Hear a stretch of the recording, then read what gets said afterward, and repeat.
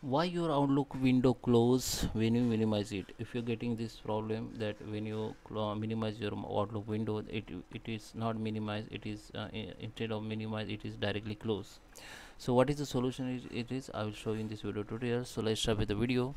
Before we starting, I request you, if you like this video, hit the like button, subscribe my channel, and don't forget comments below. Okay, so here I am going to show you to open the Outlook. So this is my Outlook, guys. Okay, so if I minimize it, you can see it is disappear and it is not minimize, it is actually hide, it is not close, actually it is hide it. So what is the setting you have to do to solve this problem?